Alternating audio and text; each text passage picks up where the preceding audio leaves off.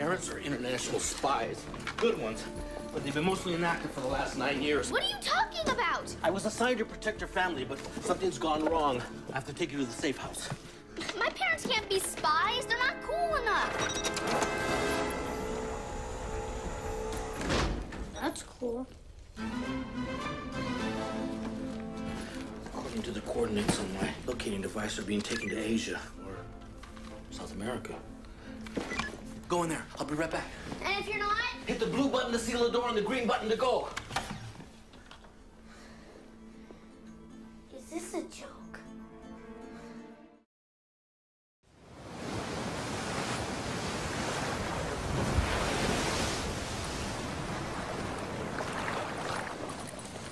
Travel heavy! Good idea! All right. Give it a rest. Okay, we're gonna set up a campsite, put up the tent, build a little fire, and roast marshmallows.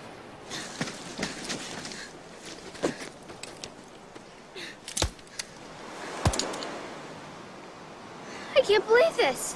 What happened? Nothing, that's just it. That was supposed to make an instant campfire, and that was supposed to make a shelter. None of our gadgets work. I mean, we have to use our heads? Yes. Ouch.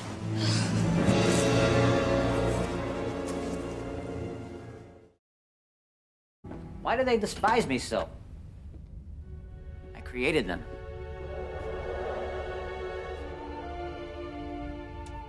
Do you think God stays in heaven because he too lives in fear of what he's created?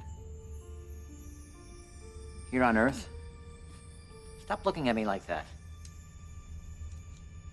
I'm no loon. What I'm still trying to figure.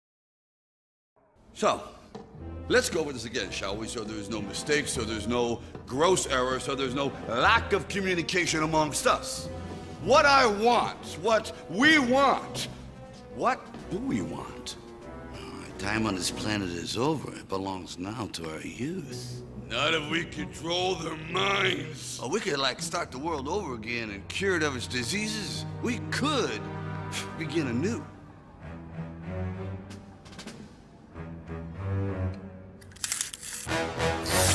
Forget what we could do, it's what we should do.